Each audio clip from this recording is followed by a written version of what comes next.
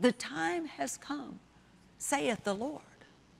The appointment of His timing has come, that those doors and places of authority of the throne room, exercised through the church, and those who will believe what He has said to be true, and who will keenly listen and follow with sensitive hearts and response to the work of the Holy Spirit, then that place and position of authority will not only become real to your thinking and real in your sense, but it will become so intertwined with your being that you will perceive your place in Him.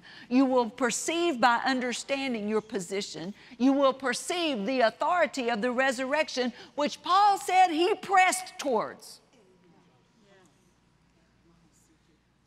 And he pressed to it in such a place that he said, I press to the place so that if it is possible, I might be raised out from among the dead even while still in this body. Tell me, brothers, tell me, sisters, what is that the picture of but the catching away of the church?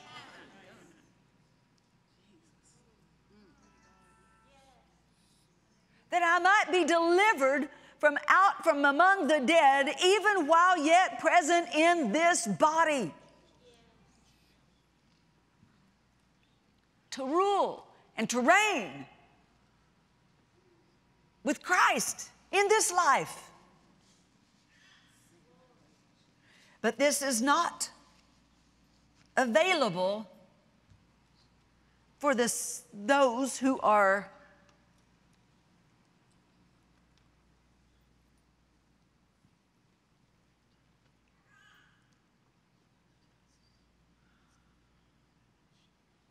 who shun and push back from the things of the Spirit.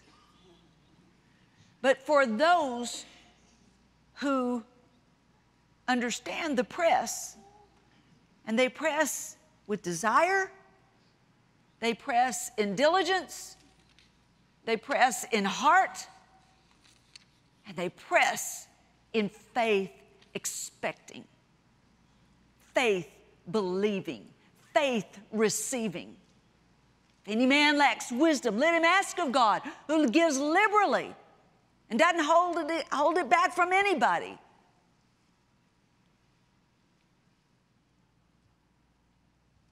But we must ask.